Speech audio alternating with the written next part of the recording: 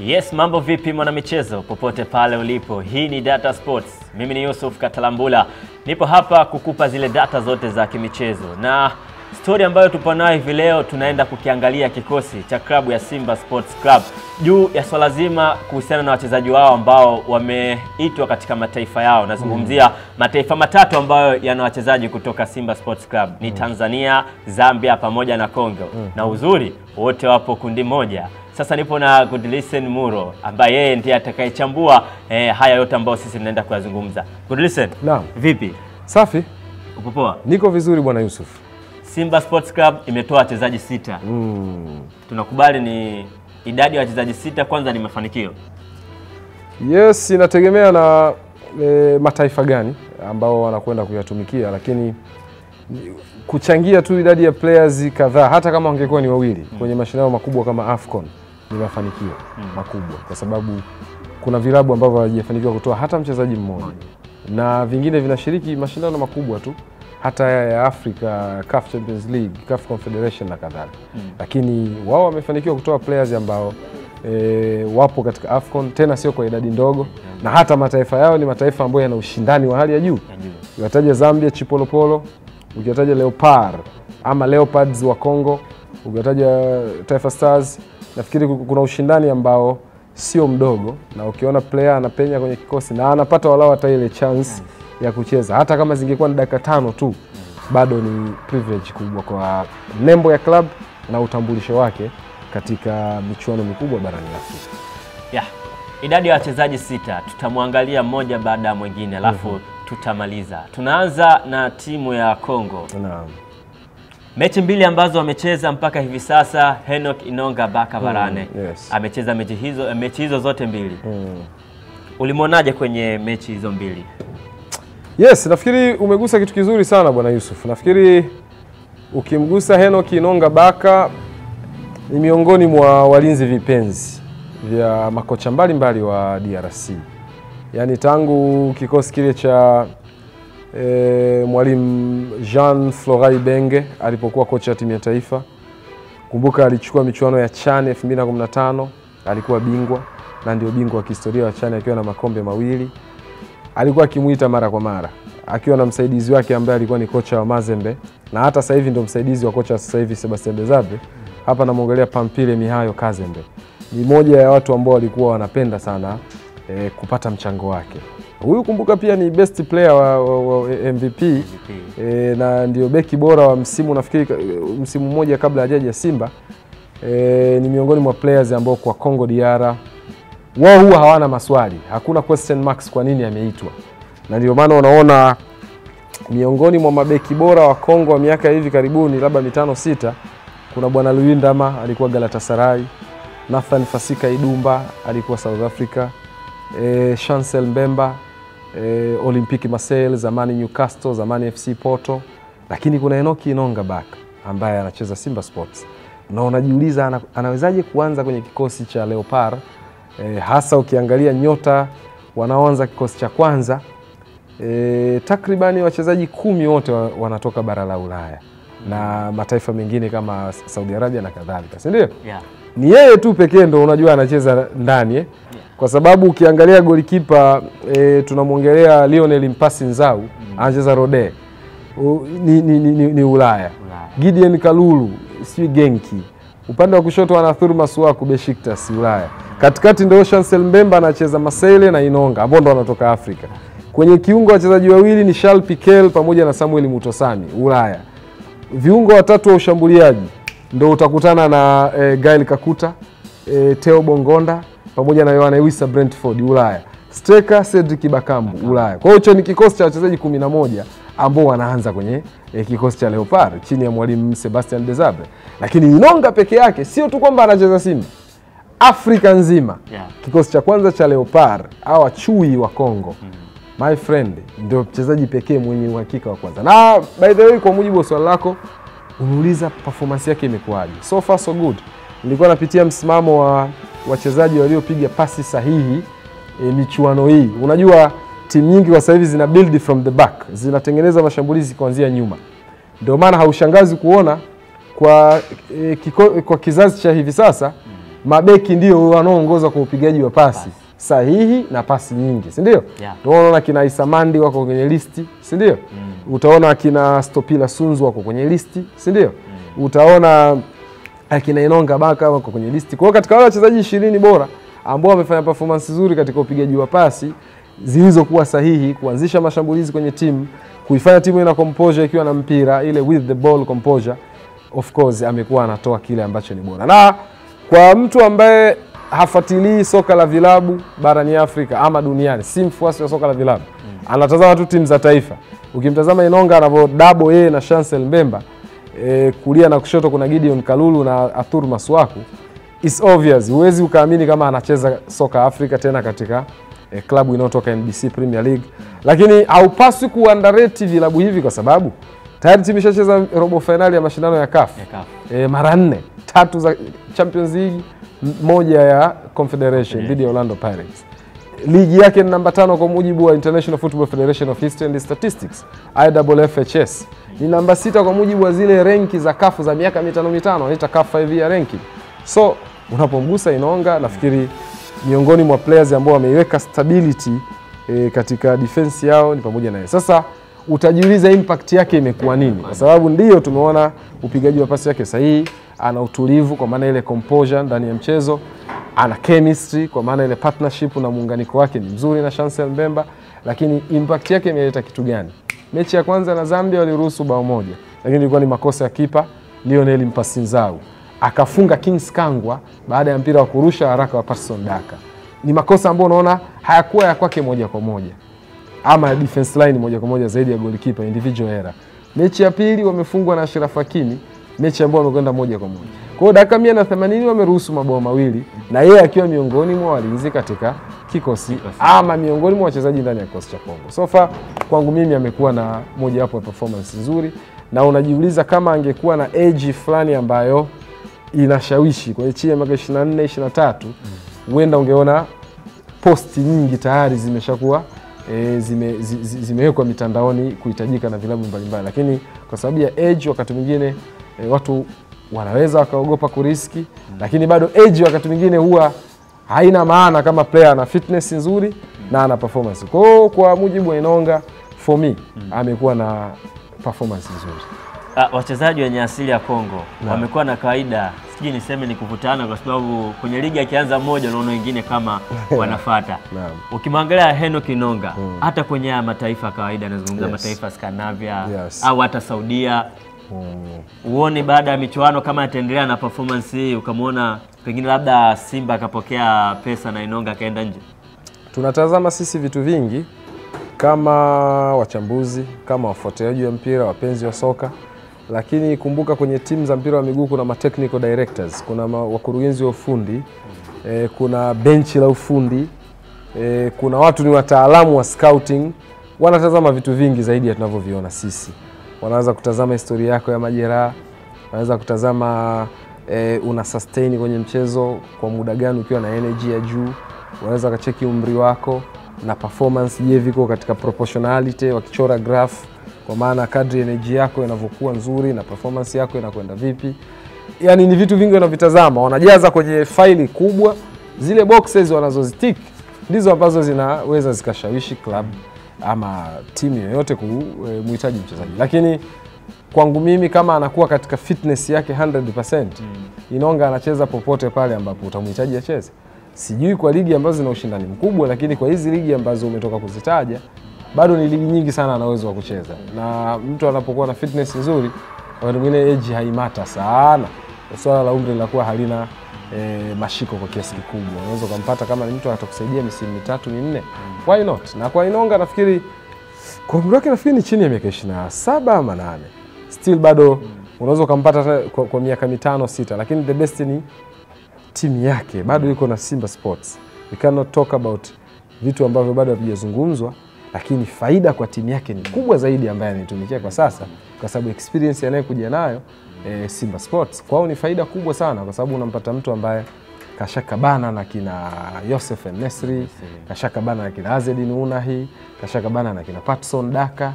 Yani kuna experience kubwa inaongezeka, hasa ukipiga mahesabu baada ya michuano tunarudi kwenye mashindano ya Afrika. wako hatua ya makundi na ASEC Jwaneng pamoja na Wydad, kuna hatua zingine mbele, kuna ligi ya nyumbani.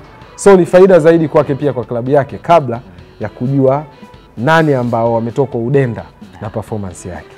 Huyo ndo Inonga Baka. Naam. Good listen. Naam. Tumetoka kwa Inonga, umemwelezea vizuri sana. Naam. Kuna Klatos Chota Chama. Muda mchache aliocheza amepiga kona, watu wameshinda. Kwa uchache tumuelezee na alafu tukamalizie wachezaji ambao wameitwa na timu ya taifa ya Tanzania. Very sure, umeongea kitu cha point sana. Nafikiri kuna nyakati wachezaji wakubwa wanahitaji golden moments. Wanahitaji tu muda wa dhahabu ama nafasi chache tu lakini zenye impact kubwa. Chama hakucheza mchezo wa kwanza Zambia wakati wanacheza na Congo DR. Zambia wamekuja kucheza na Stars. Ni kama vile mwalimu Avram Grant alisema, mnacheza kwenye ligi yao wewe na Musonda, mnafahamu strength na weakness zao, madhaifu na imara wao. Naombeni mkanionyeshe vichache na wapeni muda. Sawa, na watumia kina Lubambo Musonda, kina Benson Banda, Fashion Sakala, Patson Daka, wanafanya beta na ni the best kina Kings Kangwa. Lakini na waombeni nyie mkatuonyeshe chochote kitu kulingana na mnachokifahamu kuhusiana na NBC Premier League na players wao. Na by the way, waliingia walifanya moments 2-3 uwanjani, lakini kikubwa ni kile ambacho alikifanya Chama kwenye assist yake. Ameingia tu, tunasema kuna tabia zinaambatana na ngozi yako. Yaani hata ukiwa wapi itakufuata. Yaani Chama na assist kiuno na mkanda, sio? Maana yake juzi ameingia kidogo, kacheza katika moment chache lakini kona yake ambao ungeweza kusema haikuwa ikitazamiwa labda kuleta madhara, lakini Patson Daka amescore, tayari assist imeandikwa. Ukienda kusoma msimamo wa waliopiga assist nyingi so far mpaka sasa hivi, Chama yupo kwenye miongoni mwa waliopiga assist, ukiachana na kina Rodriguez wanaocheza Cape Verde na kadhalika, lakini yeye tayari ana assist. Kwa hiyo kwake ni kitu bora kwa sababu Zambia washafunga tu mabao mawili. Na katika hayo mabao mawili assist ni 2 ya Patson Daka ambao ilikuwa ni mpira wa kurusha kwa Kings Kangwa na ya Chama kwenda kwa Patson Daka. Ndio performance kubwa aliyoifanya, lakini kwa maana ya ile kutumika muda mrefu ndani ya mchezo kama ilivyokuwa kwa Inonga, hajafanikiwa kupata nafasi hiyo kwa sababu ya ubora pia wa players ambao wanacheza kwenye eneo lake. Hawa kina Musonda, kina siongelee sasa huyu bwana Kennedy Musonda. Sasa pale Zambia kuna Musonda watatu kwenye national team. Kuna Kennedy Musonda, kuna Lubambo Musonda na kuna defender wakati anaitwa Frankie Musonda. Chotara hivi anaonekana ni mchanganyiko wa Mzambia na mzungu. Kwa hiyo ukiangalia hawa kina Kings Kangwa ndio watu ambao unaona wako kwenye eneo lile na wanafanya katika ubora wa hali ya juu. Kina Lame Kibanda pia. Kwa hiyo unaweza kaona wamefanya katika ubora ambao kuna wakati mwenyewe unakuwa wendo Chama kwenye viatu vyake afu unasema yes, hawa wameanza, energy wanaoitoa, creativity wanaoitoa, pressing wanaoifanya, nishati yao iko juu, bila shaka mimi napaswa kuonekana ni second choice kwa mwalimu, ila nikiingia nifanye ambacho naweza nikafanya bwana Yusuf. Huyo ni Klatos Chota Chama. Kwa performance hii na sakata lake la kufungiwa kwa nidhamu, hili ni swala la kiuzushi kidogo. Simba kweli wataweza kuendelea kumvuta-vuta? No. Nafikiri eneo la kinidhamu huwa linachukua nafasi yake pale pale. Haijalishi una perform katika best level kwa kiwango gani. Kuna nyakati Cristiano Ronaldo alikuwa katika very best performance, lakini alifanya vitu tu visivyokuwa na maadili nje ya uwanja. Manchester United ikaonekana bwana hatuwezi kuendelea na yeye. Na yeye mwenyewe akajua kabisa hapa nimegusa sehemu isiyokuwa. Ronaldo de Assis Moreira, hiyo ndo jina lake kamili kwa maana ya Ronaldinho Gaucho. Kwa nyakati alikuwa anapiga best performance weekend hii, Jumamosi anakupa performance yake na Barcelona, the best team inashinda. Usiku anaamkia disco Paris Ufaransa. Akirudi anaambiwa performance ilikuwa nzuri jana, lakini leo ripoti zinaonyesha huko disco Paris, mechi ijayo hautacheza. Hiyo ni miongozo na guidelines za teams zinavyokuwa. Kwa hiyo wakati mwingine tunasema miongozo, sheria na kanuni zinazoongoza vilabu ama timu tofauti zinapaswa kutengenezwa na zifuatwe, kwa sababu performance ya mchezaji ingekuwa ndio ina control vitu vingi, nafikiri vilabu vingi vingekuwa vimeshakufa. Mimi nafikiri kile hakihusiani sana. The best ni kwamba kinachokuwa uwanjani ni on field affair, kinachokuwa nje ya uwanja ni off field affair. mambo ya nje ya uwanja yatafuata taratibu zake, lakini ndani ya uwanja ni miongoni mwa best players. Hata asinge perform Zambia, hata asingefanya aliyoyafanya, alishafanya dhidi ya Nkana, alishafanya dhidi ya AS Vita Club, alishafanya dhidi ya AS Vita Club tena, alishafanya kwenye ligi so many times. Lakini inafika wakati sheria zetu zinaongea 1, 2, 3. Okay, tumalize na wachezaji wanne ambao wametu katika timu yetu ya Tanzania. Kwa kuwa hawa wapo timu moja. God listen, nikupe muda. Utachagua wewe, uanze na nani, umalize na nani? Kwa pamoja hawa wanne, performance yao nao imekuwaje? Yes, nafikiri golini Aishi Manula, umekuwa na Mohamed Hussein Zimbwe, umekuwa na Mzamiru Yasin, umekuwa na Kibu Dennis. Ndio wachezaji wanne ambao wamefanikiwa kuwa na michezo mizuri ama walau kupata nafasi ya kucheza kwa Stars. Nafikiri kwa Manula it's obvious, ni top player kwa sababu mechi zote za Stars amecheza yeye. Mechi ya kwanza aliruhusu bao 3 kwa Morocco. Ni klasi ya juu kabisa kwa sababu timu ya taifa ya Morocco inaweza ikaifunga timu yoyote idadi ya mabao mengi kama ambavyo inaweza kufanya. Kwa hiyo kwa Stars ilikuwa ni all about ile timu kwa ujumla, ndio maana wameruhusu hivyo. Kwa hiyo kama yeye alikuwa na performance better sana. Saves za mechi yake dhidi ya Zambia, zaidi ya saves 3 ambazo zilikuwa ni bora sana. Walipiga shots on target nafikiri 4, wamescore tu bao moja ile la kichwa Passon Daka. Wangeweza akatangulia kwenye mchezo mapema tu, lakini Manula of course alifanya kazi yake katika best level. Of course mtu atakuja atasema kweli, bwana alikuwa majeraha, hakuwahi kupona vizuri, lakini ndio imani ya makocha wengi kwenye national team. Kwa hiyo lazima ujiulize kwa nini makocha wote wanaokuja wanaanza na yeye kwenye mlingoti, kwa sababu wanatazama idadi ya caps wanazo kwenye national team kwenye ngazi ya club.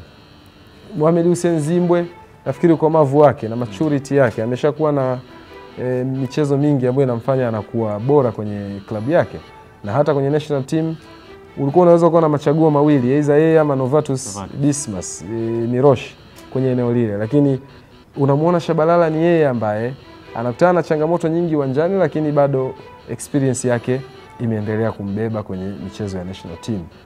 Kibu Dennis alipata mchezo mmoja tu dhidi ya Zambia, alijaribu kuperform kwa kiwango chake, although nyota wa mchezo alikuwa Msuva na Samata aliyetoa assist, lakini kwa Kibu nafikiri bado hajaperform katika ile level ambayo tunaona energy yake, the way anavyokuwa na nishati kubwa uwanjani, na the way ambavyo ana link na team wakati wa kudefend na wakati wa kushambulia. Lakini sisi tunaweza kuwa tunatazama kwa sababu ya numbers na vitu vidogo vidogo, walimu wanatazama pakubwa sana namna ambavyo anaipa team balance. Mnapozuia utampata Kibu akiwa ana namba kwenye eneo la ulinzi, mnapo attack ni mzuri katika pressing, the best. Mwingine ni Mzamiru ambao alipata nafasi dhidi ya Zambia, na nafikiri miongoni mwa vitu ambavyo vilisababisha, unajua Stars imeingia kwenye top 3 ya timu ambazo zimepiga passes nyingi sana kabla ya michezo ya jana ya kina Ivory Coast, Equatorial Guinea, kina Nigeria. Stars ilikuwa imeingia kwenye top 3 pasi zaidi ya 400 so far katika michezo yao miwili ya mwanzo. Miongoni mwa hivyo vitu ni eneo la midfield, ndio laweza likakuensure uwezo wa kupiga pasi nyingi na kumiliki mchezo. Unaona kwenye mchezo dhidi ya Zambia, Mzamiru alikuwa kikosini, Himidi Mawe alikuwa kikosini, juu alikuwa na Faisali, una Samata, una Msuva, una Kibu. Sasa kama Mzamiru alikuwa kwenye kikosi ambacho kilidominate mchezo kwa kiasi kikubwa dhidi ya Zambia, nafikiri unaweza kuona ni kitu fulani cha utulivu kilirejea kwenye kikosi dhidi ya kile ambacho tulikiona kwenye mchezo wa kwanza ambao walikuwa na Himidi Mawe na kadhalika. Kwa hiyo nafikiri so far hata wao sijaona player ambao amekuwa flop sana kwenye michezo hii, hasa wengine waliopata mchezo mmoja na hata walicheza michezo miwili. Ukimtafsiri Manula ambao ndo amesharuhusu mabao 4 as a goalkeeper, utasema kwa nini ameruhusu mabao 4. Lakini katika football kuna sentence inasema football is a game of we and not I, ni mchezo wa sisi na sio mimi. Inaendelea kusema hiyo sentence, so we win as a team, we lose as a team. Tunapoteza kama team na tunashinda kama team. Kwa kama yale mabao 4 ni inafungwa team kutokana na makosa yanayofanyika, collective errors kwa maana makosa ya team kwa ujumla, na individual errors, makosa ya mchezaji mmoja. So far wamekuwa na best performance. Hivyo ndivyo ambavyo ameweza kumaliza mwamba Godlisten Muro. Amewaongelea wachezaji 6 wa klabu ya Simba Sports Club ambao wameitwa. Tumemwangalia Klatos Chota Chama, tumemwangalia Inonga Baka, lakini pia tukamwangalia Aishi Salum Manula, hapo pia tukamwangalia Zimbwe, lakini bila kusahau Mzamiru Hassan pamoja na Kibu Dennis. Hatuna cha ziada. Nadhani mmeweza kupata madini, na mashabiki wa Simba wale ambao walikuwa wanajiuliza wachezaji wetu performance yao ilikuwaje, basi hivi ndivyo ambavyo performance yao ilivyokuwa. Lakini nikukumbushe tu kwamba hao wote wamecheza mechi 2-2. Watakapomaliza kucheza mechi 3, kuja pia kuangalia wale ambao watarudi nyumbani na wale ambao wataendelea, nini ambacho mtazamo wake Muro ambavyo atatuambia. Mimi ni Yusuf Katalambula, siku nyingine tena.